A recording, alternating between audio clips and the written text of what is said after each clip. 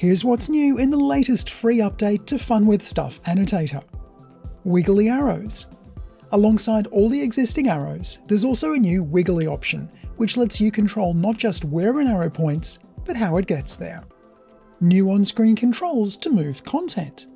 As before, you can use the central on-screen control to move around the zoomed-in area. But you can now also use this second control to move the content around. Note that if you want to animate the content offset, you should keyframe these advanced controls in the inspector. Zoom in rectangle for solid, chalk and rough line styles. Now, as well as zooming in on a circle or square area, you can also zoom in on a rectangle. Change the width and height to focus on exactly the right area. You can grab this free update, an update to Fun With Stuff PiP Kit, and my new Emojisplosion from FxFactory right now.